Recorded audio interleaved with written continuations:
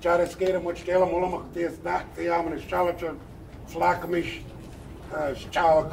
across the border. My name is Cha-das-ska-dum. I'm like Forrest Gump. You can call me Cha-das-ska-dum. I have no other name. Cha-das-ska-dum Which-ta-lum. And like my wife was saying, in the 40s I was born at the foot of Mount Baker. In 1949 we burned out and we moved to the Lummi Peninsula.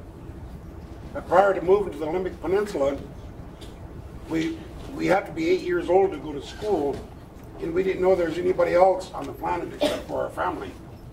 All my aunts and uncles all lived right around us, and their children and us were all the same age.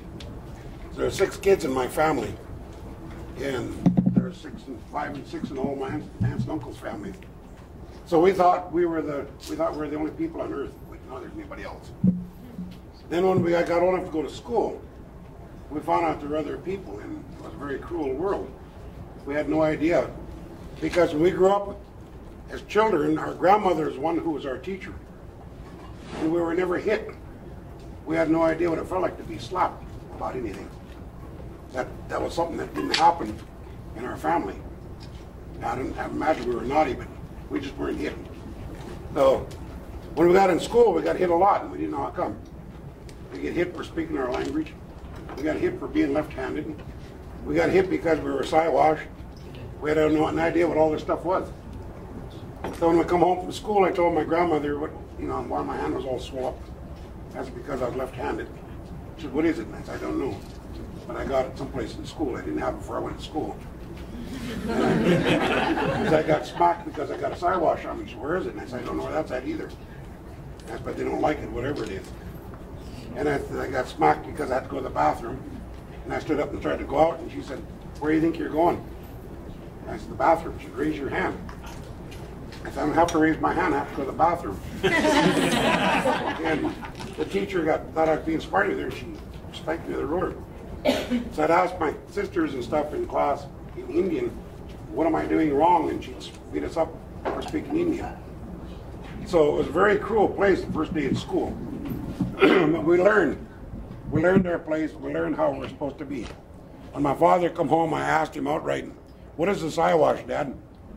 He said, "Siwash is like calling a white person a white trash." I said, "What's a white trash?"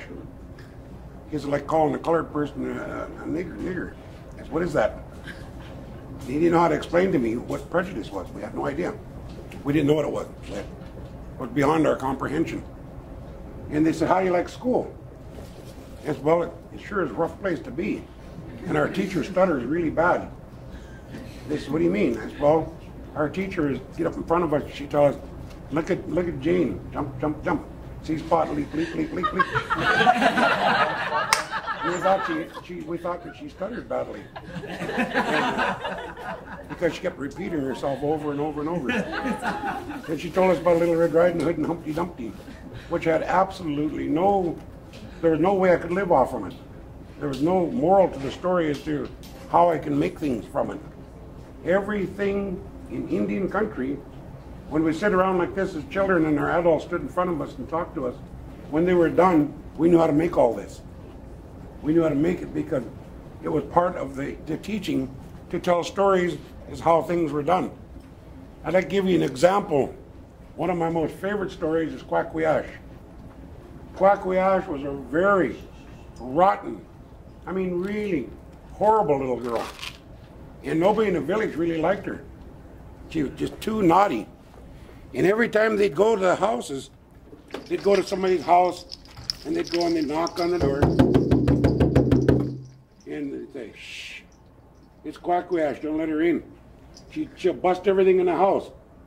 The parents would go to the next house and they say, "Shh, it's Quackwiash. Don't let her in because she's such a rotten little girl. We don't want her in here." They kept going from door to door and all around the village. And nobody in the village wanted to let her in. They felt really bad that nobody liked them no more because the little girl was so rotten. So they went to Grandma and Grandpa's house. They got there and they said, "Grandpa, can you do something for Quackwiash?" "No." He said, "But it's your granddaughter." He said, "I told you, teach them when they're little. Don't let them get all rotten and spoiled, then bring them to me and want me to fix them. Said, well, it's your granddaughter. Would you please take care of her and fix her up? Well, we'll try. But you have to leave her with Grandma and Grandpa. Quack said, no, I'll be good. Don't leave me with Grandma. So, I'll be good, Mom. I'll do everything you tell me to do. Please don't leave me. Nope, you're going to stay here. So Grandma and Grandpa grabbed her, and Quack was putting up a big fight. Grandpa said, throw her down in the canoe. So Grandma grabbed her and she threw her down in the canoe. He said, sit on her. So Grandma sat on top of Quack and Grandpa got his pole and he started pulling his canoe up the river. He went up as far as he could go. He got all the way up there by the foot of Comaqualshan, Mount Baker. He got out of his canoe and he took Quack out and he put rocks in a circle like we're sitting here. He got them all around and he put Quack right in the middle and he said, you're not to move. You stay right here in this circle. 5 days from now I'll come back. She said, 5 days? 5 days. No, please take me home, Grandpa. I promise I'll be good. I'll never do nothing wrong again. Nope, you're going to stay here. So he took some roots and some water and he put it in the middle of the circle. And he said, you're to stay here and not to leave the circle no matter what. So that, they pulled out and Quack started crying.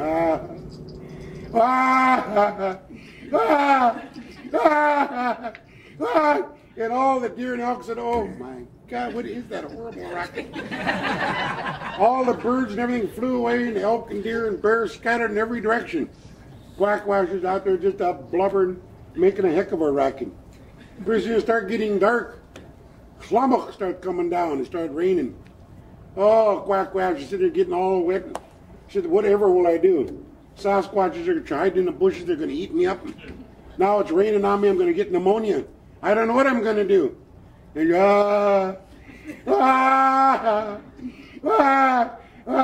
Pretty soon he said, what's wrong with you, little girl? She said, who are you? Never mind, pay attention.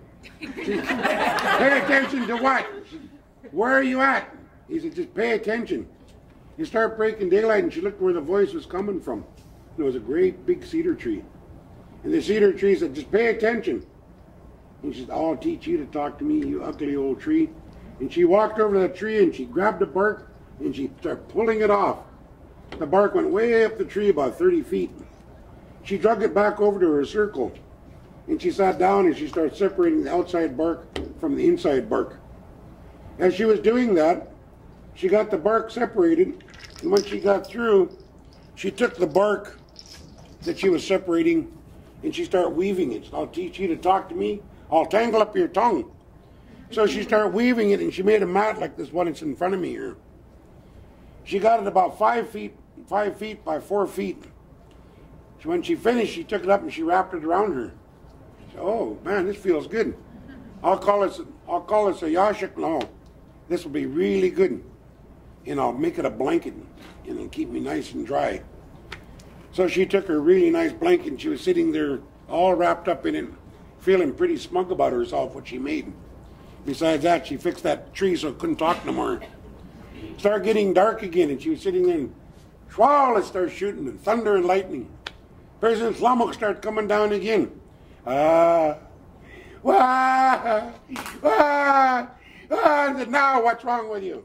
Now what's wrong with you? What do you mean what's wrong with me? She said, it's cold. I'm all wet again. Well, you got a blanket? Yeah, but my head's getting wet. I said, well, pay attention. Pay attention. Broke daylight, and she looked where the voice was coming from. When she pulled the bark off from the tree, a piece of the bark was still sticking out. Underneath that bark was nice and dry.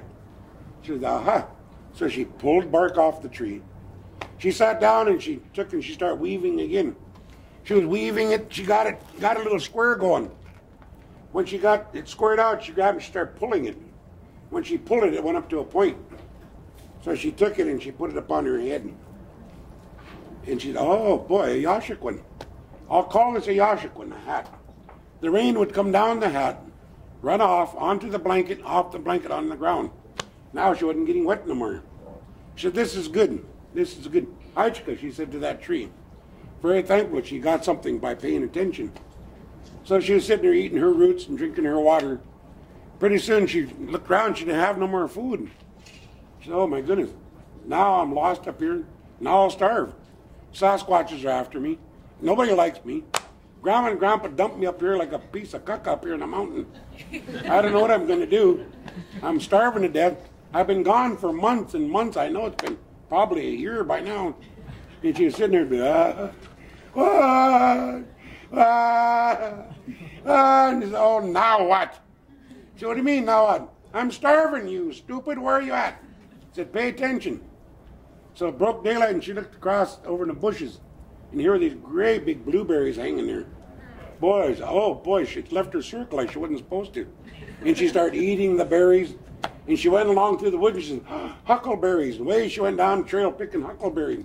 She said, oh boy, blackberries. The way she went, she's eating blackberries.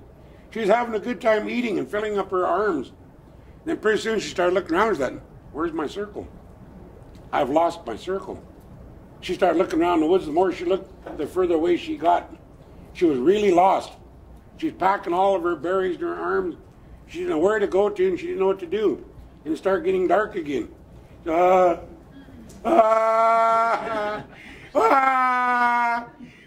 he said, now what's wrong? What's wrong? He said, I'm lost. I can't find my circle. My berries are getting heavy, and I'm getting squished all over my pretty new blanket. I don't know what I'm going to do. He said, pay attention, little girl. She said, pay attention to what? Broke daylight, and she looked, and where the voice was coming from was this little bird. This little bird was weaving a nest. So quickly I sat there, and she watched the little bird. She went over, and she got some bark off the tree. She started weaving, and she started making herself a nest. So she was sitting there, and she's weaving and weaving. When she got through, she was looking at it, and she said, boy, this is a nice little nest. And she put all of her berries in it. She was walking down the trail, and she picked roots, picking everything, putting it in her little new basket. So this is real good mahoy. Oh, this night. So away she went with her little basket, gathering her food. It started getting dark again. Her arms were getting hard, and that basket was so heavy. She sat down at night, and she started crying again. And he said, now what's wrong with you? What's wrong with me? Look at my arms. I look like a Sasquatch. My arms are getting long from packing this heavy basket. He said, well, pay attention. She said, pay attention to what? When it broke daylight, she looked down on the ground. Where the voice was coming from was this little tiny ant, Cha-das-ska-dum. Little Cha-das-ska-dum was going along, and he had a great big spider on his back. Quack-quack sat there, and she watched that little ant. Pretty here come another ant going by, and he had a great big beetle on his back. So, oh my goodness, those little buggers are really tough. So she went over to the tree, and she pulled off some more bark, and she pounded it. She smashed it all up real nice and soft, and she tied it to her basket. She said, if the ants can do it, so can I. So she put it on her back, put it over her thungat. Her eyebrows are called thungats. So the strap is called a thungatan. So she made a thungatan for her basket. Now she can take and put all her food on her back like the ant. And both her arms are free, and she can pack a big load. So she went along just happy with her new basket with a thungatan on it, picking stuff and going along. Pretty soon she come through the swamp. You guys know what stinger nettles are? Well, she didn't. So she walked right into the middle of all these stinger nettles. Oh, it just stung her legs horribly bad. She got a stick and said, you stupid, ugly, homely, retarded, and she knocked down all the stinger nettles. She was just furious. How dare you sting me? And they were still talking to her yet. So she said, I'll fix you. She got down and she pulled all the skin off. She took all the skin and the insides of the stuff, and she put it on her leg, and she started spinning it. And she'd add another piece, and she'd spin it. And she kept doing this, and when she got through, she had this real nice bundle of stinger nettle twine. So this twine, she grabbed it, and she pulled it really hard, and she couldn't break it. She said, oh, this is good, but I don't know what I'm going to do with it. So she stuck it in her basket, and away she went. She was going through the woods with her new bundle of twine, her basket, and her thungatan, her hat, and her blanket. Boy, she's feeling pretty smart about herself. Pretty soon she's coming along. Pretty soon it started getting dark again. Her stomach was quackwishing, just growling. quack, quaking. Oh, her stomach would growl. First thing she said, and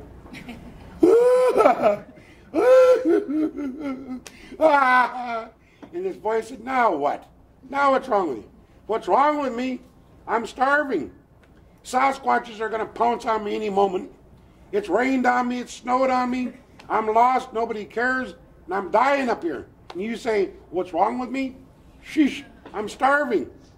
Broke daylight, and she looked where the voice was coming from, and there was a little spider. This little spider was making a cobweb. She said, why are you showing me this? He said, pay attention. She said, pay attention to what? She said, pay attention. So she started watching this little spider. He went round and round and round, and he made this really nice web. And she thought, why are you showing me this? He said, pay attention. He backed off from his web, and here come the fly. He got stuck in his web.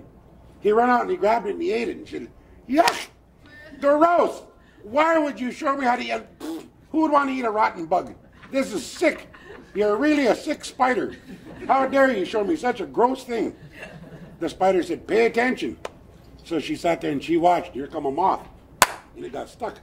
The spider ran out there and he grabbed it and he ate it. She said, oh, yuck. Ah, oh, you're horrible. So I'll never do something like that.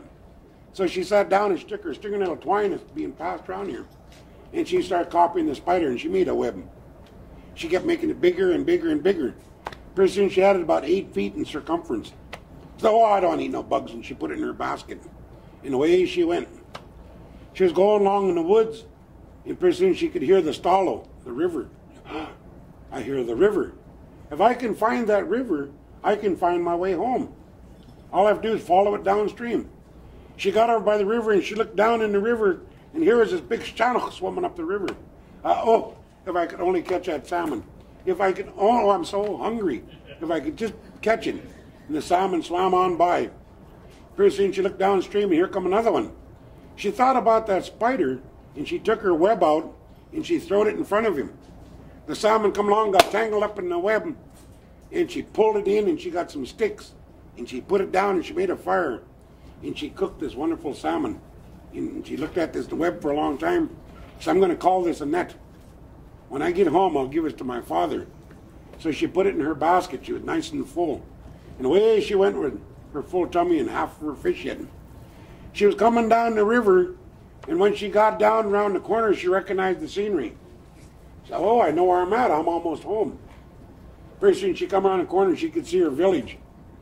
When she got there, she was looking down. She said, oh, she was so happy. I've been gone for so many years and years. I know it must be years. I hope my people are even alive yet. She was going along, and the young kids are down and looked up the river and said, oh, there's a monster coming. There's a monster coming down the river. It's got a pointed head and a great big hunchback, and it's got stuff sticking out all over it. Get your bows and your spears. All the men got their bows and arrows, and they come out. They were just going to shoot. And Quackwayash's mom said, wait, don't shoot, don't shoot. It's Quackwayash. Nah, can't be. She's been gone for a long time. She's perished. Nope, that's her. So they waited, and sure enough, here come Quackwayash walking down the river. She came down, and the people were glad to see her for the first time in her life. They didn't lock their doors on her.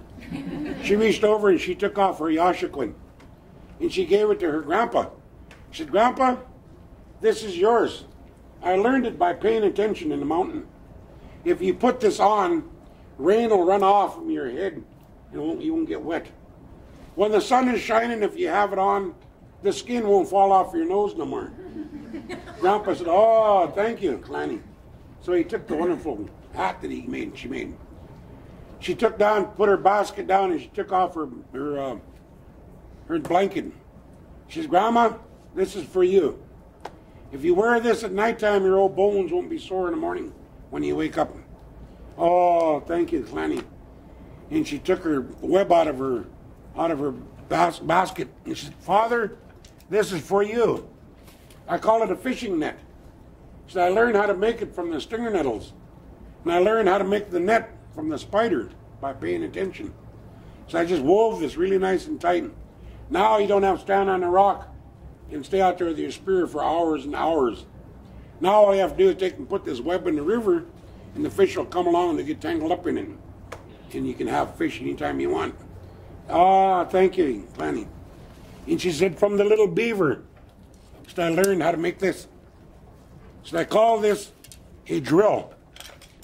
So now when you have your shells, so all you have to do is take your shell, take the little beaver tooth, put the knothole limb on there, and there you go, and you can drill a hole.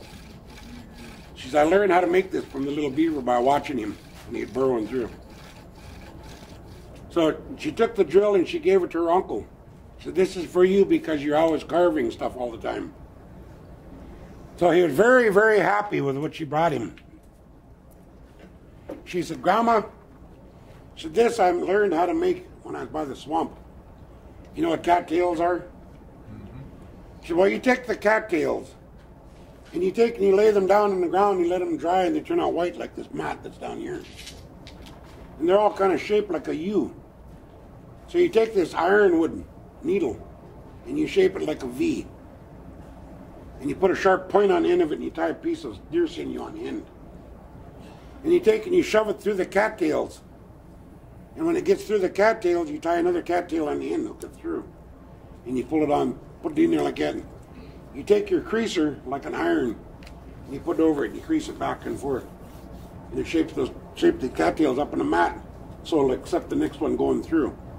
And you turn around and you bring it back and forth. When you're through, you have a mat like this.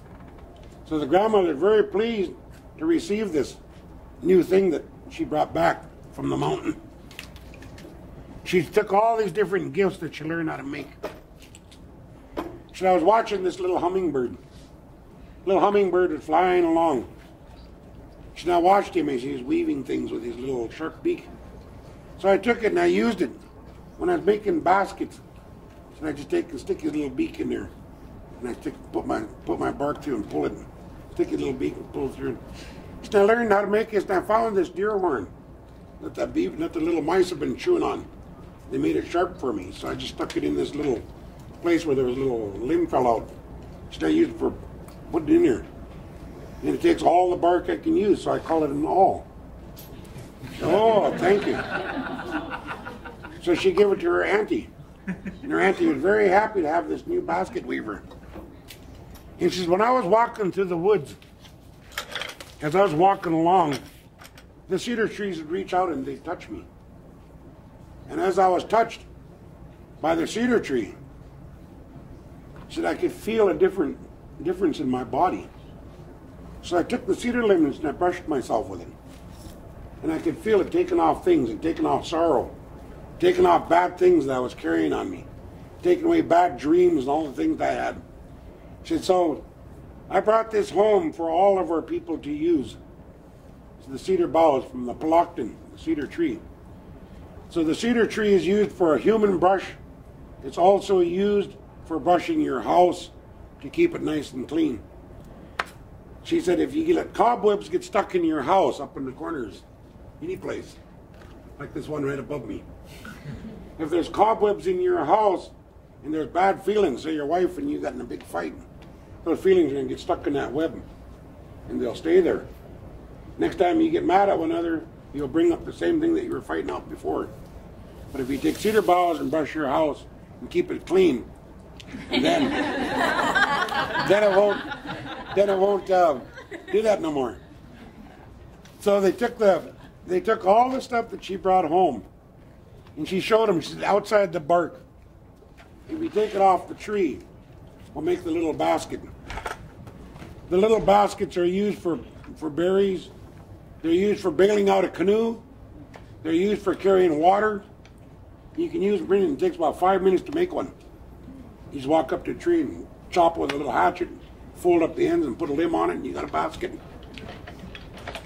So she showed them all the different gifts she learned by being patient and listening, paying attention. The inside of the bark is what we make our baskets and our clothing and stuff out of. The big basket is made from spruce bark. And from the roots of the spruce comes the material for making the big basket. When they handed me this basket, they said this is 150 years old, and they gave it to me. Now this basket is over 200 years old. I've had it that long. So every so often I let my basket have a drink. It needs to be watered every so often. If you guys have baskets in your possession, water them once in a while. Any kind, I don't know who made them. Anything into a basket form. Give it a drink about every 6 months. Put it in the shower and let it get good thirst. Fill it up. So this is a spruce root basket made from the roots of a spruce. And it's very, very old, and they're very strong. They use them for carrying wood and everything.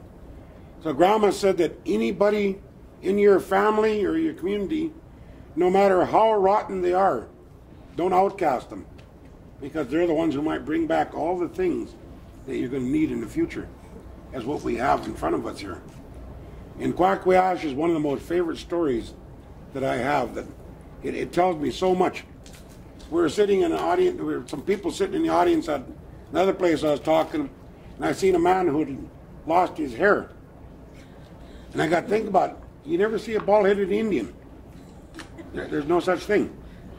Maybe in the future there will be, but up to my age, there's no such thing as a bald-headed Indian. And I got thinking about what our great-grandfather said. He went up in the mountain up by Comaquel-Shan, up by Mount Baker, and he was fasting. While he was there fasting, he had his scarf down over his eyes, and he was sitting in the snow, praying. He could hear something walking toward him in the snow. He lifted up his scarf, and here was this man with his face upside down. He said, oh my goodness, he couldn't believe it. So he talked to this man, and this man had talked back, but he couldn't understand him. The guy's tongue made lots of noise, but he couldn't understand the language. So the man started talking in his funny sign language, and he didn't understand that either. The man looked up, and his eyes were blue like the sky. When he was looking up, the hair on his face underneath lifted up, and he could see this black and white color. He thought this man is trying to dress like a loon for some reason. So he looked at this man with his face upside down. Because he didn't have no hair up here, and he had lots of hair in his face, he thought his face was upside down.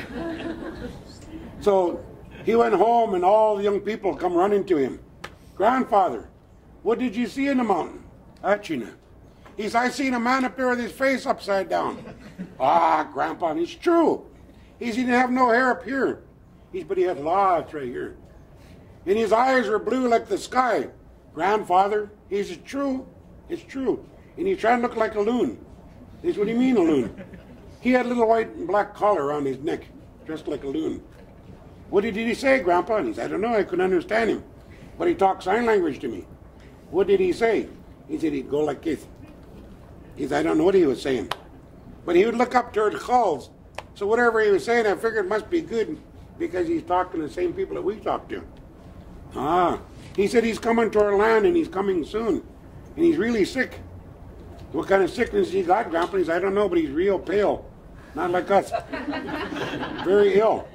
But he's coming to our land. So Grandpa went home. About 3 or 4 months later, here come all the young people running up the house. Grandfather, what? He said, that man with his face upside down is in the middle of our village. So what's he doing? He said he's kneeling down on Mother Earth, and he's talking with his strange sign language. And he's looking up at Hulls. He said, what did you do for him? He said, we fed him. Ah, good. Feed him really lots. Maybe he'll get well and he'll go home. So the young people start feeding this man. They fed him and they fed him. 13 moons went by, and they still couldn't communicate. But lo and behold, he learned how to talk Indian. As soon as he learned how to talk Indian, he gathered up all the people. He brought them down by the riverbank. He took a stick, and he made 7 marks in the sand. He said, now repeat after me. Sunday, Monday, Tuesday, Wednesday, Thursday, Friday, Saturday. Sunday, Monday, Tuesday, when he went over and over and over. And all the Indians learned how to say that. He said, now what's this? They said, Thursday. And what is Thursday? This today. What's tomorrow? And they said, this one, Friday. He said, all right. On Friday, you can only eat fish. Ah, that's a good belief you got. We like fish. What kind of fish? He said, any kind of fish. That's all you can have. Oh, good. This is a good belief you've got. So Friday rolled around. Everybody had fish all day long. Indians were all walking around. Boy, this guy's sure got a good belief. Fish 3 times a day. This is good. So they're all eating their fish, and they're all happy. Next day, he brought them all down and lined them up by the river. And he took the old man, the grandfather, waded him out in the middle of the river until it was this deep. He grabbed him by the back of the hair, and he put him in the water. He's in the name of the Father, and the Son, and the Holy Ghost. Amen. He's from this day forward, your name is Matthew. No more Indian name. Savage, if you have an Indian name. Ah, that's nice. You can change my name just by sticking me in the water. He said, yep. He don't have to pile up the blankets and mountain goat skins or nothing. No ceremony. Just stick me in the water. He said, that's right. So he went through the village and he named every person in the village. John, Charlie, Sam, Shirley, Betty. Give them all Juanitum names. The people were all standing around just shocked. They couldn't believe that they could take their name off and put just a funny name on them, just like that, by sticking them in the water. He said, now tomorrow's what? And they said, Sunday. Everybody back here again, Sunday. All the Indians come back down River Bar on Sunday. He took his stick and he made a mark on the ground. He said, I want you to build me a longhouse from right here to right over there. He said, I don't want it long, I want it short. The Indians looked at him and said, you want a short longhouse? He said, yes. They looked at grandfather and grandfather said, go ahead, build it for him. So grandfather and everybody got busy and they made this short longhouse. When they got through making it, he said, now I'll go up on the front of the roof and make me another little house like this. He said, you going to put your smokehouse on top of your house? He said, no. Ah, you're going to dry your salmon up there, wind-dried salmon. Nope. You're going to make jerky. No, just build me a house up there. Grandpa said, go ahead. So all the people got busy, and they made him a little funny house up on top of his house. While they were doing that, he went down in the river bar. He got 2 sticks, and he nailed them up in front of his door. He said, this is the cross. My house is called a church. All you Indians say church. They're all saying church. He said, that's right. He's now, everybody come in, he's going to teach you how to pray and how to sing to the Lord. So he brought him in, he threw holy water on him, made him kneel down, taught him how to pray, and taught him how to sing. Oh, Matthew, the grandfather, only came once. Months went by and Matthew didn't come back. One day the father said, where's Grandpa? Young people looked up the hill and he said, he's home. What's he doing? He said, he's cooking. He said, how can you tell that from here? He said, well, there's smoke coming from outside of his house, which means he's cooking. If it's coming from inside, he's cooking. He's cold and he's warming up his house. But he's cooking. That guy said, oh, this is Friday. He better be eating fish. I'm going to go see. Up the hill the father went, and everybody in the village followed him. He got up there, and here sat Matthew next to the fire. And he had a great big deer roast cooking in it.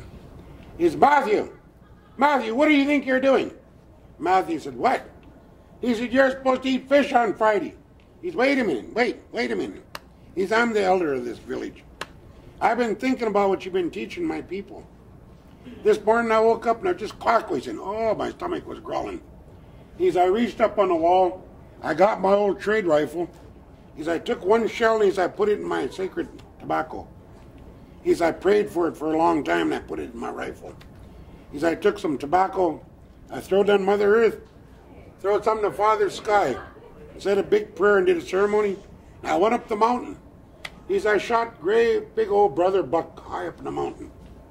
He said, I've seen over 100 winters. Can't pick him up and carry him no more. I put a stick through his nose and I started dragging him. He said, boy, he's heavy. He said, I stopped and got my tobacco and threw it down the earth. Threw some to Father's sky. Looked at the deer and I threw some on him too. Asking the deer to lighten up a little bit so I can get him home. He said, 5 times I stopped and had a ceremony on that deer. He said, see that creek right there? Father said, yeah. He said, I took off my moccasins. He said, I sat there and put my old poor feet in that creek. Bathed them really good. He said, I got to thinking about what you're teaching my people. He said, I looked at old brother Buck right in the eye. He said, I grabbed him by the horns and I stuck him in the creek. And I said, in the name of the Father and of the Son and of the Holy Ghost, amen. From this day forward, your name is Fish.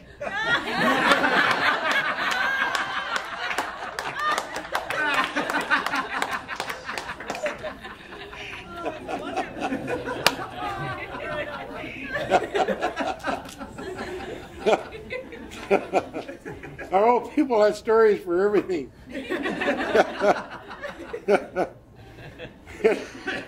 Our people really did think when they first seen non-Indians come with no hair that their faces were upside down. And they had a story for it. And when they came here carrying their cross, that is how we lost our names. Exactly. I mean, they changed our names away. So 4 years ago, I walked into court, 5 years ago. I walked into court and I petitioned our court. I said, if they can put a Juanitum name on me, I can take it off. So I took mine off and I threw it to the wind. I've always been Cha-das-ska-dum Which-ta-lum, but now that's the only name I have. That's why I said I'm like Forrest Gump. I went to court and took the other one out completely off and threw it away. I traveled internationally, and when I traveled, I don't like to introduce myself by a Juanitum name when I'm there as a Native American. So all over the world I'm known as Cha-das-ska-dum Which-ta-lum. And when you grow up in the forest, like I did, at age 9 I moved into the woods. And I lived there until I was 14 years old. And I learned by studying animals. If an animal is sick and his droppings are soft, I track him along because his droppings are solid. And I backtrack and see what he ate. How did he get rid of his diarrhea? Whatever he ate, I would eat if I got diarrhea. If bears can eat grubs and worms, I can eat grubs and worms because I eat the bear. So I learned how to eat the protein that the bear looks for in the rotten log. I learned how to eat all the different roots by watching animals eat what they ate. And with the knowledge I had from my grandmother of the different medicines and the knowledge of the animals, I became very knowledgeable on Indian botany, how to stay alive in the woods. I learned, like Quackwayash, how to use whatever was already there in nature to make the things I needed to exist. I'd get in my canoe and I'd paddle out in the ocean. I'd put my paddle across the canoe and put my legs over it and I'd go to sleep. And whichever way the canoe was pointing when I woke up, that's where I went. I just traveled around following the tide and the wind. And when I was out there floating around out in the ocean in my canoe, I thought about the old ladies that lived there in La Push. There were 4 ladies on the Lummi Peninsula who were old and they were bent over. And the old people said that those old people were well over 100 years old. They were very old and very cantankerous. They had a big long stick and boy could they hit with that stick. But I learned by walking with those old women that none of the boys in the village would bother me because I couldn't talk to them. I didn't understand their language. So they beat me up because they talked to me and I didn't know what they were saying. They talked to me and I'd look at them and I knew whatever it was they were saying was no good by their expression and the tone of their voice. So I thought, well, if I want to get from one side of the village to the other, I'll follow the 4 old ladies because none of those boys dare get close to them. So after a while, the old ladies got tired of beating on me and they just left me alone. I'd walk with them. And I had a canoe. I was the only boy in the village that had one besides adults. So when I see the old ladies getting ready to make baskets, I'd jump in my canoe and I'd go up and I'd bring back basket material. And I'd give it to them. So pretty soon they got where they accepted me and they not only made baskets, but they taught me how to make them. So anytime we'd see the old ladies when they go like this, they're going to teach.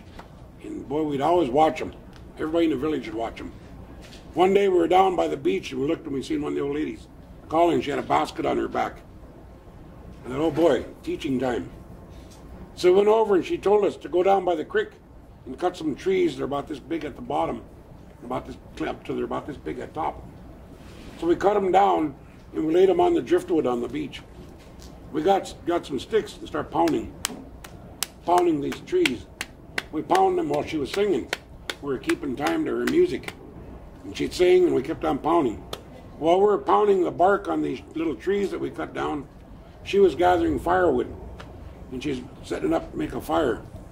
When we got through pounding these little trees, she grabbed it and pulled the tree outside of the bark and had a hollow, big long bark. And we were just amazed that the bark come off like that. She took her thumbnail and she slit it by pulling it through. And she had these long strips of real pretty bark. And she rolled it inside out and tied it. By the time she got through doing that, her fire was going pretty good. We took our sticks and she told us, put it in the fire, big end first. So we stuck it in the fire. While we were standing there, she was singing to us and talking to us about whale hunting. You young guys are the next whale hunters of the Kuliu tribe. So I'm going to teach you today how to hunt. So we had our big poles and we had them in the fire. And as soon as they'd catch fire real good, we'd put it in the sand and we'd spin it. And we'd put it back in the fire. And while we were holding it in the fire, she kept on singing and telling stories of the whale hunt. We'd keep it until it was burning real good and we'd put it in the sand and we'd spin it. We kept on doing that and it kept getting sharper and sharper and sharper and fire hardened. And when we got through with it, these sticks with these hard points on them were just like rock. They were very hard tempered wood that was burnt real good. Then we took our sticks and we put them by the log and we went down and we got rocks about this big, black oily rocks that you find on the ocean beach. They look like they got oil on them. They're cooking rocks. So we took them, we put them around the fire. The old lady told us to take our poles and put it by the rock that we carried up. So we brought them over and we stood our pole by it. She said, lean the top toward the fire. So we held it. She said, on the count of 3, everybody let go. All of the young men holding their spears. So we're standing holding like this. She said, 1, 2, 3, and we let go. And they fell and made a teepee over the fire. She said, now you know how to let go of your spears. And the heat coming up, fire hardened the handles. After they got fire hardened, she was sitting on the beach and she took the nose off my seal. She cut his nose off. And she started turning him inside out. And she was scraping. As she was scraping off the oil, she was putting in those little baskets like what's floating around here. Each of us boys had a brailer basket full of seal oil. So we took the seal oil and it was ours, belonged to us. She gave it to us. When she got through taking all the fat off the seal, she took a limb and she wove it inside of itself by taking it round and round and round and round inside of itself. And she had a nice hoop.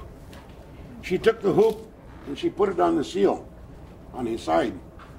She told us to go down the beach about 100 yards. Went down the beach and we held our spears. And she told us run and jump. Run and jump. Every third step, jump. We'd run and we come by to take our spear and run as fast as we can and stab it into that seal inside that hoop. So we did it over and over and over and she kept moving the hoop on the seal. We stabbed him over and over and over and over and over, running, taking turns. When we got through, that seal looked like hamburger. It was all pounded to pulp. She then rolled him over and she took his intestines out. A seal intestine will stretch from here to that building over there. So when they take it out the inside, one boy will take and put it in his finger like this and squeeze. The other boy will take it and he'll run with it. He runs with it. All the stuff that's in the intestine comes out and lands on the beach. When you get through, you have a hollow tube of intestine. Then she reached down and she took the seal meat that we pounded all up with the spears and she put it inside that intestine. And she'd tie a knot. She put some more in there and she'd tie a knot. And she had these sausages about this long, seal intestine sausages. And she took that in there and we took and walked over and put our poles up to a teepee frame. And she hung them inside that teepee frame. She took a big roast off from that seal and she tied the intestine around it. And she put it up in the center of that teepee poles, let it hang over the fire. We then took the intestines over and we put 2 poles over a log, sticking like this. We wrapped that intestines round and round and round those poles. And we put all the intestines up there. And as it dried with a sea wind, and you rubbing oil on it every day, you get a real nice strong rope out of that seal intestine. After we had all this stuff done, we went down, we got those kelp that looked like bullwhips. Got that ball on the end. We take the ball in and we spin it. And we throw it and let it go, and it'd go around the teepee. And we kept on doing it until we had it all covered. Then we took seaweed, the flat, ribbon-looking seaweed, about this wide. It's edible. And we covered all that kelp with it over top of our teepee. Now we went inside, and it must have been 110 degrees in there. And we sat down and we sweated. She taught us how to sweat. And she'd take the sacred herbs and she'd put it on the fire. And then she'd tell us how the spirit of the seal that we're going to eat is the food of the whale. That the 2 of them can't exist without the other. So when you eat the seal meat, then you become a good hunter because you think like the seal and you know where the whales live and how to take care of them. By running on the beach with your spear, toughens up your legs to be able to stand in the bow of the canoe when the waves are pounding and all the men are paddling. Because only the young men can stand in the bow because it's narrow. And the youngest of all sits down with a hoop with a seal intestine through it with a spear on the end with a harpoon. And you take your spears and you stab the whale. And that kid sits there with a hoop limb and feeds the coil coming out. When it comes out, you take that seal skin that we took off, and she put seal intestines around his fins and cut them off. Same with his anus, tied it real tight, and then blew him up in the mouth like a balloon.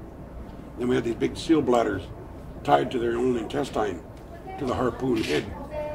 So when we'd catch up to the whales, we'd stab him with our harpoons, and then the whale would keep going, and we kept on stabbing him, letting more seal bladders go. When you get about 8 to 10 bladders on a whale, he can't dive no more. You know, and then he'll drown himself. When he lets his last squirt up, all the young men dive in, and we sew his mouth shut with cedar rope. So the gas inside him will build up, and he'll float like a balloon. And then we start paddling, and we bring him home. So the old lady taught us how to hunt, how to make the spear, how to fast, and when we were done, we ate our house. We ate it. We ate the sausage and the seaweed. The sausage and the seaweed. We didn't have to carry no water up to make it sweat in there. The dripping of the seaweed created the steam inside. The seaweed being cooked up there would drip down on the hot rocks and would steam really locked in there. And you'd sit there until we couldn't take it anymore and run down and dive in the ocean. And we'd come back and we'd sit there and sweat and we'd run and dive in the ocean. So it's back and forth. When we were done, we ate our house. When we got through eating our house, we took our poles down, and the sausage was all cooked. The big thing was cooked, and we ate that. So she said to get 2 logs about this big, which we did, about 15 feet long. We followed her back to her house, and we leaned those 2 logs against her house, and she took all of our spears, and she put them on one at a time, and laced them about this far apart. Looked like a great big wide ladder going up her house. We were wondering, what is she going to do? And she took all this basket grass and stuff that I brought her the day before, and she hung it over her rack. So she had a real nice drying rack for her basket grass. So she got a rack, she got her sausage, she got a good sweat, she got all this nice bark off these little trees. We learned how to hunt, we learned how to make spears, we learned how to sweat, and we learned how to take care of the whale. So it was a win-win situation. And that's the way the old ladies taught, is they teach us, while they're teaching us, they're getting something they want too. So teaching amongst Indian country was something that everybody gained from. It wasn't just one person gained, the whole tribe gained, because all the young men now knew how to take care of the whale. He knew how to make the sausage for the elders who couldn't do it no more. He learned how to make that sacred house, which was also weapons. It wasn't just a structure to live in. You could take and pull out any portion of your frame and fight with it. A spirit, a good spirit. So we learned all kinds of things in that one little lesson with that old lady. And I have pictures of her at home. And it's a marvelous, marvelous thing when you get to look at it and bring back memories of the 40s. So she also teaches how to take from the front leg of a deer. The deers all have this right here in their wrist. It's a little hook, a bone hook. And on his back, going up his back deal, is sinew. So you take the sinew and strips off from his back, and you tie it to his little front leg of that little hook. And you put a little huckleberry on there, you put it in the river, and you catch your fish. So this is how we used to make our fishing. How we'd catch, when we're traveling around in the mountains and we see a creek that had a lot of fish, we just go and find a deer skeleton someplace, get that hook out, pull the sinew out of him, and we put down a little stick and go fishing. So the things that the old people taught us, that was another lesson, a long story that goes with that. Everything I have has a long-winded story. But they teach us how to make things. In nature, they show us how to gather a different medicine. This one is called kakmain. Kakmain, if you have pneumonia, and you boil this, take one clump like this and boil it, and drink it, it'll clear your lungs right up. If you have asthma, you boil it and drink it, and it'll cure you of asthma. Anything that's in bronchial, anything wrong with your lungs, This will heal it. If you're making a roast, and you take this and you put it on the roast for seasoning, and you cook it, it'll give your meat a good flavor. If there's something in your house that don't belong there, a ghost, bad feeling, whatever, you take and put some of this in a shell, and you smudge it with an eagle feather, because smoke can go behind TVs and under couches, and that way you don't have to move everything out of the house. You just go along and you can smudge your house, and the smoke will go back here, and it'll sweep out all the things that's not supposed to be there. Any place you find this, you find our old people. It's their mailbox. Any place there's kakmeen, my ancestors lived there. Otherwise the kakmeen wouldn't be there. And it's real fragile. It's one of the most fragile plants the Creator made. Its roots are 6 and 7 feet long, and they're big as a hair. And if you don't know how to pick it, if you go over and pick it wrong, the plant right in front of you will die. It'll die right on the spot. You break its little hair, you know. So you have to be real careful when you gather kakmeen. It's one of the only things that's not on the market. You can go in a herbal store and find anything, but you can't find kakmeen because they don't know what it is yet. To them, it's poison. To us, it's a strong medicine. Was there another name for it? Kakmeen. It's like me. It only has one name. What does the plant look like? As soon as the botanists find out what it is, they'll put a name on it. The plant, you know what cow parsnip is? Yeah. It looks exactly like cow parsnip, except it's only this big. It's real short. Identical to cow parsnip in miniature form. The cow parsnip they use for, you take this, when I sing, a lot of times I'll sing for 3 and 4 hours straight. So when I'm singing, I'll take one, and I'll put it in the back of my mouth, and I'll gum it. It'll kind of suck the juice out of it. And it keeps your throat strong. Because we didn't have electricity when I was a child. And the old people used to make us talk so that the person clean the other end of a smokehouse could hear you. And if you didn't talk loud enough, they'd take a crane feather and they put it down your throat. And it makes your throat strong so you can talk loud.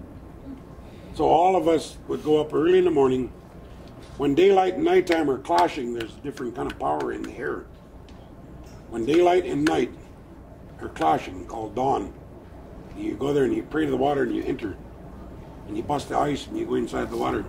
And you pray for a strong voice. So when you go under, you hold your breath. And you pray to the north.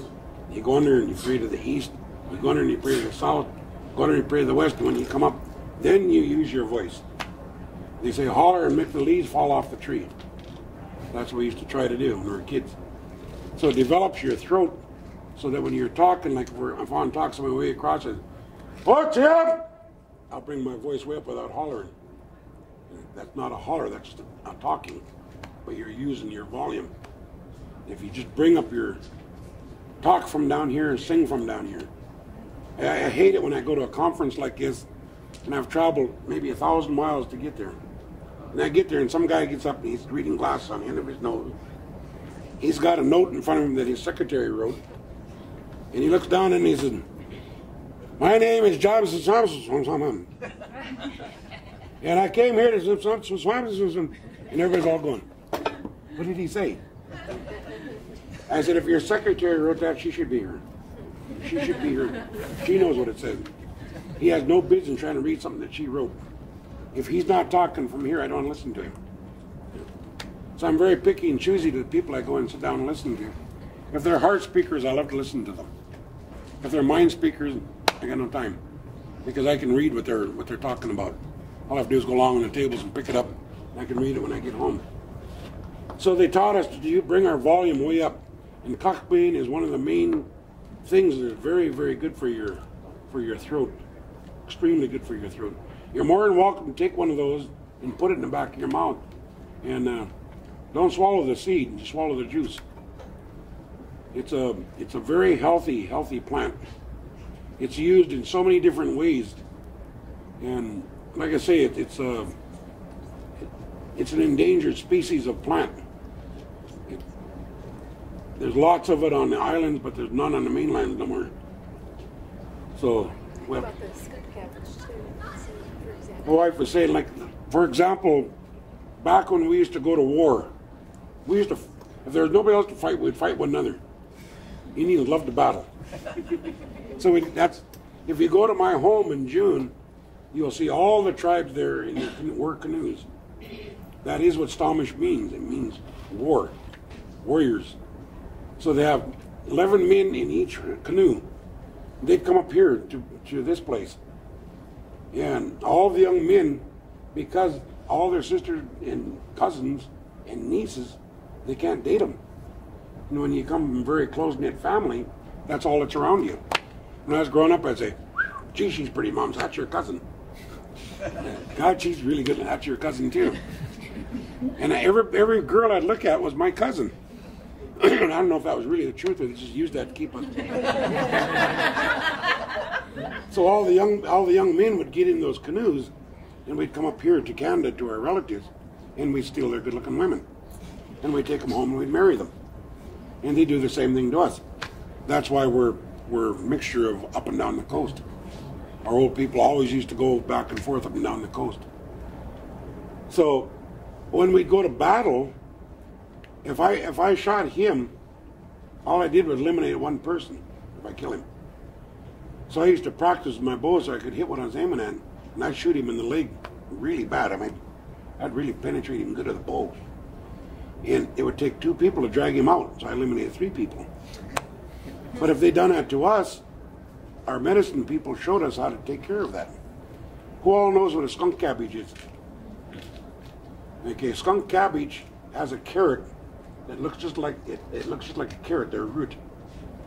If you pull up that skunk cabbage and you get that carrot and break it off and let it dry, you're holding on to pure Novocaine.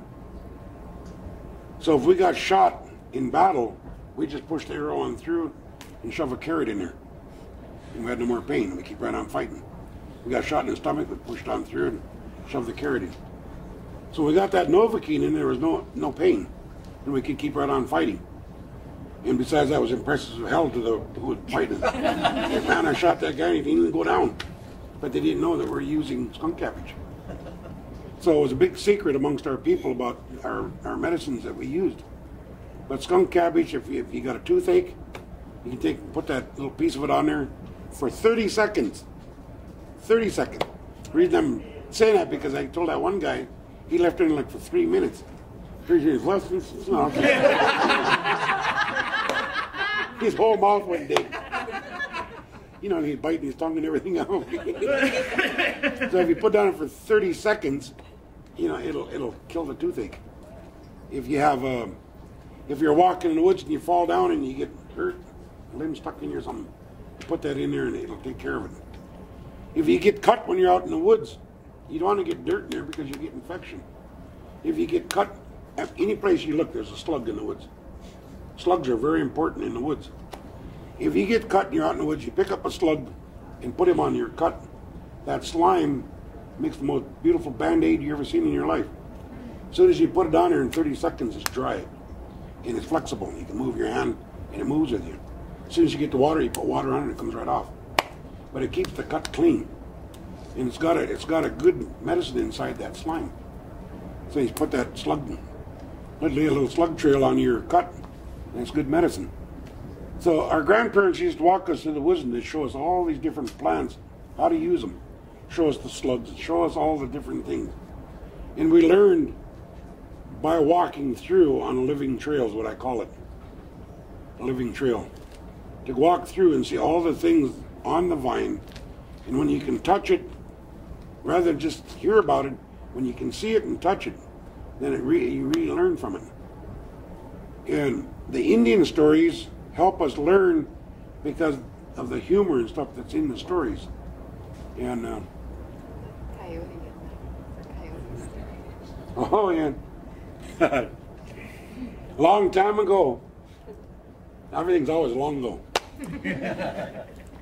But a long time ago, this leader of this village, he was sitting around like this, and he thought, why are we sitting around outside?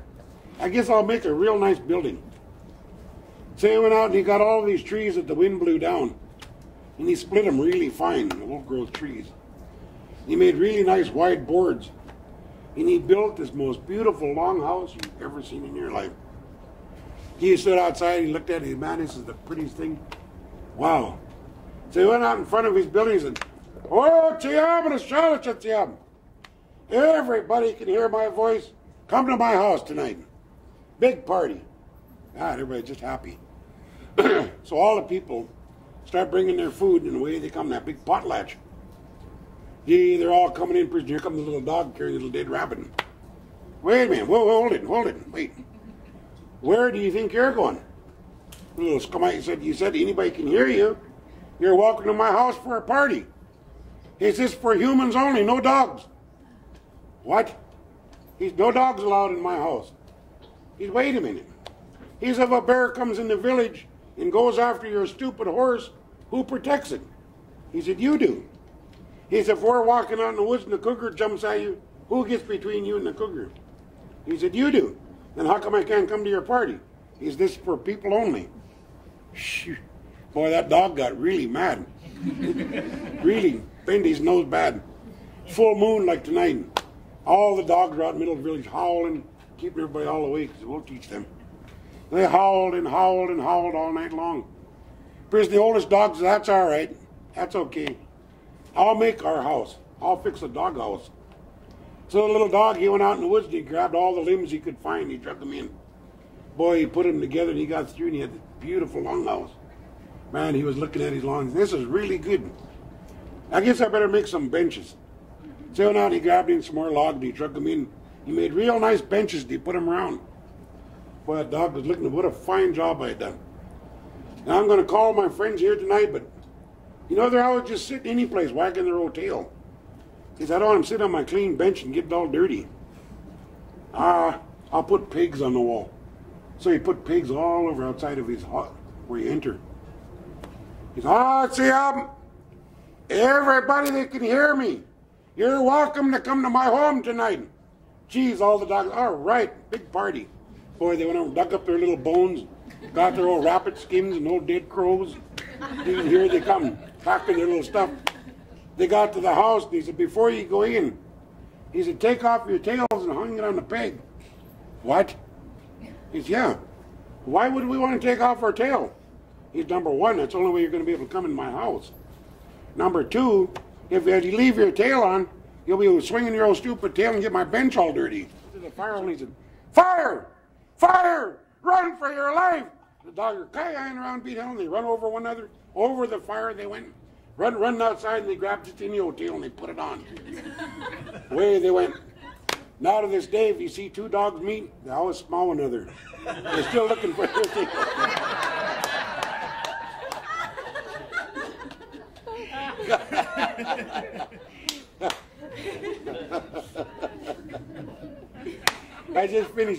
I just finished carving a totem pole. We sold it to the city of Bellingham. Yeah, and all my friends went home about 10:30 that night. And when you're carving a totem pole, that top of the pole is the last thing you do is open the eyes. And you can let your pole take a look at the new world. So however old that tree is how long those figures been waiting to be born. So I was there by myself, and I said, this is my job. I'm my pole. So I'm on top of this pole, and I'm carving the eyes open on the raven. Prisoner, Cha-das-ska-dum.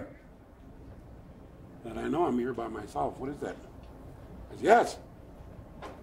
Nothing. I start carving on. Cha-das-ska-dum. I said, where are you? I said, I'm right here. I said, where? I looked around and I couldn't see nothing. I thought, I must have ate too much red-tide clams. I'm hearing things. Looked around and nothing. So I started carving again. Cha-das-ska-dum. I said, where are you at? So I'm right here by your right foot. I looked down and here was this really cute little frog. I thought, oh, man, what a cute little frog. He said, if you kiss me, I will turn into the most beautiful young maiden you ever seen. I said, wow. And I put it in my pocket and I started carving. He said, Cha-das-ska-dum. Cha-das-ska-dum. I said, what? He said, let me out of you, you old fool. So I reached down and I pulled him on and I said, what's wrong with you? So I told you, if you kiss me, I'll turn into the most beautiful young maiden. That's hell at my age. I have more fun with a talking frog.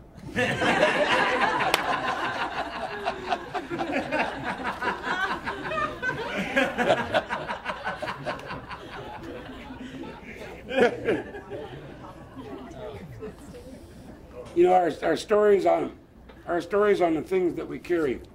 There's a lot of fun stories, and there's lots of them that really have a lot of meaning behind them. Another one of the stories that I have,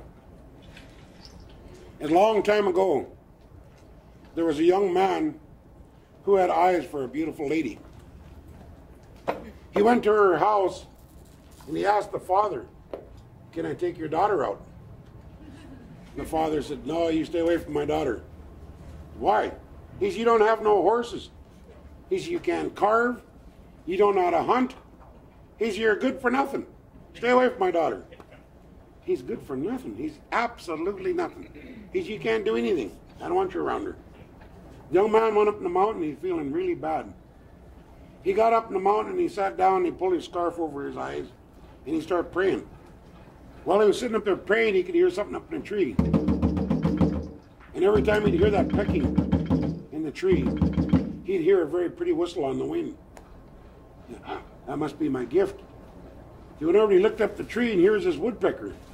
And the woodpecker would peck in the tree. And every time he'd peck in the tree, he'd hear a pretty whistle on the wind. The woodpecker looked down and seen him and it flew away. He thought, "Oh no, man, I scared away what might have been my gift." He sat there for a long time with his head hanging down. He could hear it further up the mountain. And he could hear that woodpecker pecking. He could hear a real pretty whistle on the wind. Now, wow, maybe I can catch him this time. So he was walking up and he looked up the tree and the woodpecker seen him and it flew away again. He thought, "What am I doing wrong? Here's my gift right here in front of me and I keep losing it." He thought, "Next time I hear it, I'm going to get on my hands and knees and I'll sneak up on it." So he could hear the woodpecker up in a tree, further up the mountain. The woodpecker was pecking away in the tree and he crawled on his hands and knees. He got through the bushes and he looked up and here was this woodpecker. This woodpecker was pecking on the hollow limb of a cedar tree. The woodpecker was going after the little bugs and stuff that lived inside there. Going away and there was soft wind was blowing and a beautiful whistle was coming out the end of it. He thought, that must be my gift. That's got to be it. So he walked over to the tree and he asked permission of the tree to climb. He climbed up the tree and he broke off the hollow cedar limb. He got down on the ground, he put it to his arm and he broke it off again, length of his arm. He wasn't a carver. He couldn't carve. But he did the very best that he could to honor the woodpecker. And he carved the head of the woodpecker on the end of his flute. He got through carving it and he picked it up and it didn't work. He thought, "What am I doing wrong? I took down this beautiful gift of the woodpecker, now it won't work." He was feeling really bad. So he took it and he held it to the east, where the sun and the moon is born. He prayed all night. Just breaking daylight the next morning, he had a vision that the woodpecker had to be on the limb. So he carved the best he could a woodpecker and he set it on the limb and it would fall off. He'd put it back on the limb and it would fall off. So he took a knife and he cut a piece of his breechcloth off and he tied the woodpecker to the limb. He took his knife and he put it underneath the woodpecker and he broke the blade off. He took the most prized possession he owned was his trade knife. He walked over and he laid it at the foot of the cedar tree, thanking the tree for this gift that he gave to him. He took another piece of leather and he put it on his back and he went home with it. When he got home, he went to the middle of the area in front of her house. And he played for the very first time the Indian love flute, hoping that he could capture her heart. So he took his flute and he prayed to his black grandmother in the south. Fix my mouth so I can only say good words to her. He turned around and looked to the north, to his white grandmother. Let me only hear the good things that she has to say. Don't let me listen to nothing negative. He turned to the yellow grandmother of the east. And he said to wash away his eyes so that he can only see the beauty and good things that she has. Then he turned to the west where the red grandmother is at. And he said, "This is where all things die. The sun and the moon die and they go to the west." Now I'm asking you, red grandmother, to bring all four grandmothers to the center and give me the power of my breath, my salakwan. My breath is my salakwan. So I can play through here what I heard the woodpecker playing. Give me the power to win her heart. So he played for the very first time the Indian love flute. First he called upon his 4 grandmothers with it.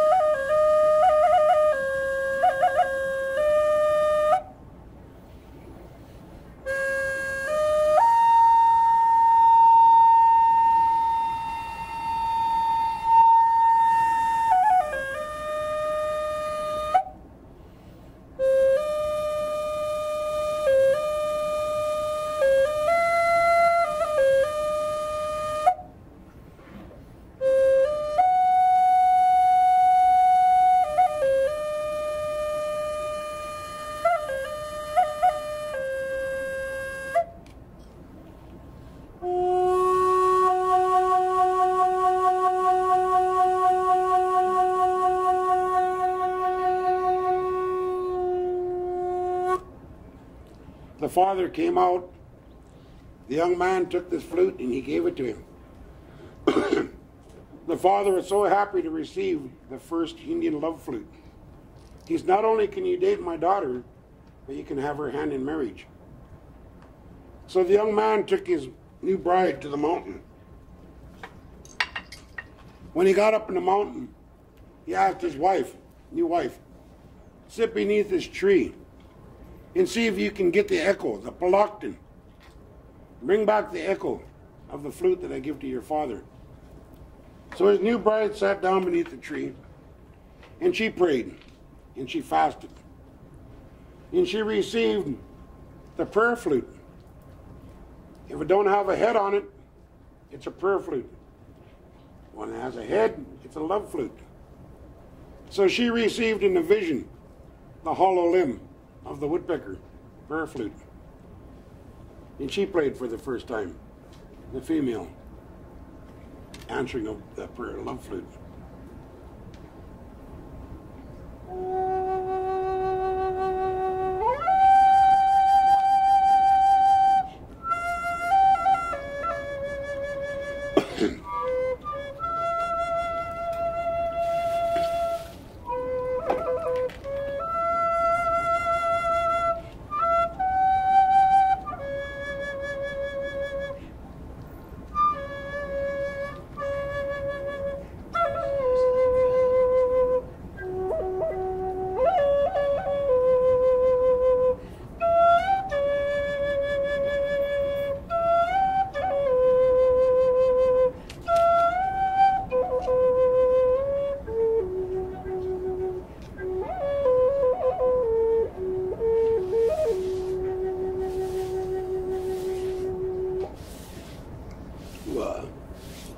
So when she come back with his flute, and no matter where you travel in Indian country, you'll find the cedar flutes. Nowadays we're getting modern, we're starting to make them out of different kinds of wood. Starting to use kookaburra out of Australia, kaboa out of Africa, the different woods that give different sounds. We keep on experimenting with our flutes and see what kind of noise we can pull out of them.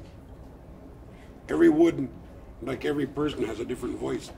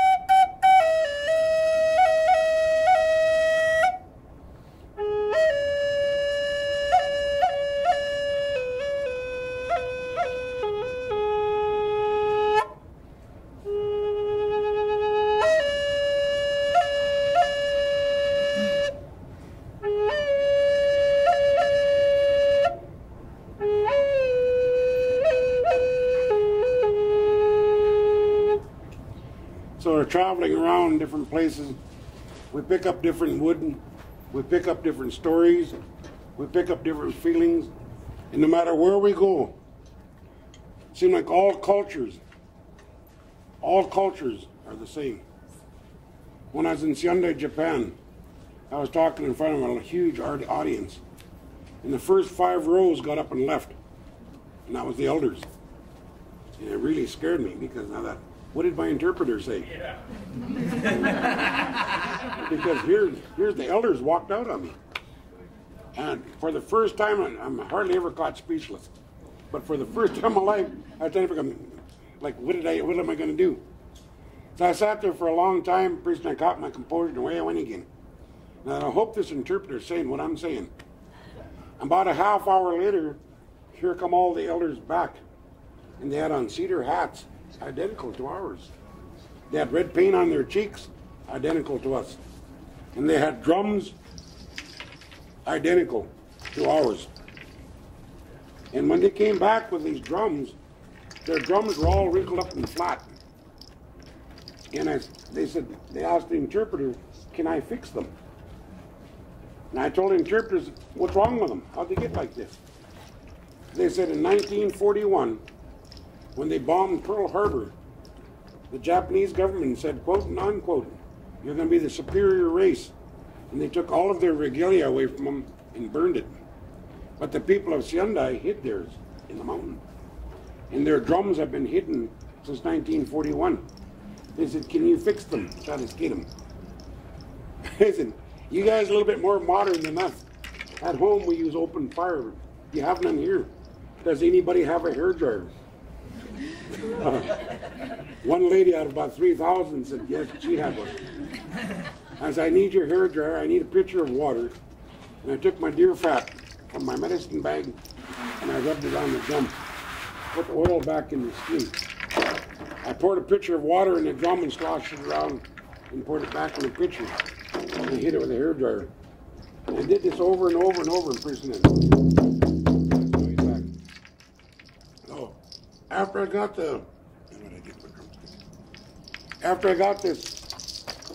got their drums back for them, I said, where do songs come from? And I said, out the window, look out the window. And it was just like this. And I was watching, and I'll sing what's on the wind to you. So I start singing. And I close, when I sing, I really get into I love the drum. I really get into my own song. I do this at home all by myself almost every day. I'll sit back and play the drum, and to me it's a way of relaxing. But I had my eyes closed and I was drumming, and I could hear this weird noise. I opened my eyes and there was over 2,000 Japanese people dancing, and their elders had their drums pounding really loud. And wow, what a good feeling to see this. In the Mayan Lacandono, when I was there, they have little tiny drums about this big inside of a clay figure that has a little drum head on it. And I sang with my big drum, and they'd sing with their little tiny one. The different places that we travel to, I see the different drums and different styles of songs, but it's all the same thing. It's all the same thing. When you're singing with a drum, when you're singing with a flute, with a guitar, or with what piccolos or whatever, you're talking with your breath. You're talking with the only thing that you know how to communicate with, is the music. And, you know, when they came to Indian country, and when they introduced this to us, it was the very worst enemy they ever gave to us. Because we look at this and say, whoops, it's time to get hungry. It's time to go to bed. It's time to get up. We wear it so much that we actually get branded. Totally brand ourselves. I don't need this. All I need is ink pen and write 12, 11, I don't know. That's my winter color. But we wear these watches and we literally live by them. I see now that it's time to quit. It's time we're done. So, before that, I'd like to sing a farewell song. This is a song from the Clackamas people. And they use it to welcome people to the reservation and they use it when you're leaving the reservation. A welcoming song of the Tlaquemesh people and a farewell song. So I'd like to share that with you at this time.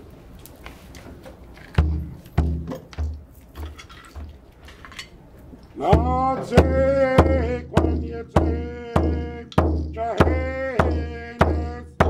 Not sick when you take Holiness. Look down on the top. Hardy dog and a jolly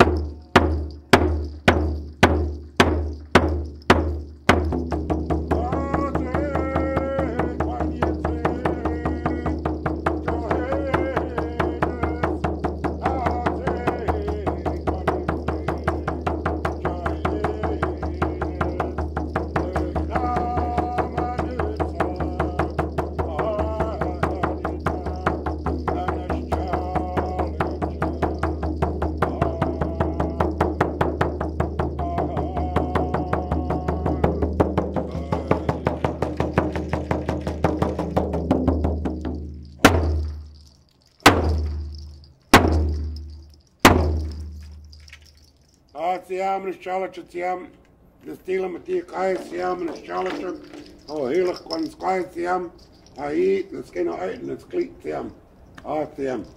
What I'm saying here is I thank you very kindly for your attention. I thank you for allowing me to share a little bit of our culture with you. It's been a very great pleasure to come here and sit on this campus where people are made very smart nowadays. But I'm very truly happy that we could come and sit amongst you and feel like we're a part of a big family here that's happening. If there's anything that I said that offended you, I'm sorry, I'm not intended. It's a marvelous time to come and sit and talk with people. And to offend somebody is something I never want to do. But our stories and our legends are told you as they're told to me as a child. The things you've heard from me are just a little tiny bit of the creation myth, a small portion. It takes 3 days to tell the creation myth. And we could start early in the morning until late at night every day. We're told these stories by old people, and the whole thing tells about how things are the way they are today. So if there's any questions from anybody, I'd be glad to answer them. Dean and Dudley have videos. On the videos, you'll see up in a mountain. When we're up there, you'll see us high in the mountain, and you can see Mount Baker right through my body. And while I'm drumming, you can see eagles flying around and flying out of my drum. And the rivers and the panorama of all the old growth that we're fighting to save. The albums here, Arctic Refuge, way up north, they're building a pipeline going through. And the people up there depend upon the caribou for their food and their clothing. And the pipeline is going to change the path of that. So a whole bunch of us got together, Carlos Nakai, myself and Sarah James and Dean Evans and David, the whole slug of us. That guy right there. Yeah, this man behind the camera is a producer of it. But we all got together and we donated songs. I've got 4 songs, some of them I just got through singing, or flutes. Carlos Nakai is a Cadillac flute player beside my wife. He's a very good flute player. But they're all on here, and all proceeds go to fighting to save the Arctic Refuge. So we try to do as much as we can, traveling around amongst people to bring in different money for different things that we're fighting for. This whole conference is about the environment, and that's what we're here to try to protect. And I'm glad to come here and see so many people willing to take time out of their life to see if there's something they can do or add to save the planet. Because we have to save it for our young people, because they're the leaders of the future. And I hope and pray that all these children that are here, and I've seen earlier today, will be able to walk out and really look at it, not go to the library and look in the book what it used to look like. Because I see that some of the trees on the Limerick Peninsula that had the title of the largest tree on earth no longer exist no more. They logged them. You see them up here on Clayoquot Sound. They logged them for pulp. They're making pulp out of these beautiful old trees. You see the swamps all getting destroyed. You see all the salmon disappearing. You see the animals disappearing. So if we can step forward and do just a little bit, then that's what we're here to do. If by sitting down with one another and sharing our stories and our tales, then that's what we should do. I see the people from Ireland carry drums and carvers. The Celtics, like my wife. The Celtic people, their culture is almost identical to ours on the Coast Salish. So every place that I travel, I find all the things that my grandmother, it means every story she told me is true. She talked about the big canoes that scattered and went all over. And they'll all meet all these people one day, and I have. In my travel, I've met all my sisters and brothers. They use the paint, they use the drums, they use all the same things that we use. Even though they have blonde hair and blue eyes, they're still sisters and brothers who still carry the old tradition. So I say culture will change, tradition shall never change. It'll always be the same. If tradition has changed in your area, there's something wrong. Something terribly wrong. Sorry for the culture to change, but not your tradition. So wherever you come from, whatever walk of life you're in, make sure that you always sit down and tell your young people, well, you've got them. Teach them everything you can teach them. If you have parents, you're very rich. If you have grandparents, you're beyond rich. Take care of them. Love them while you got them.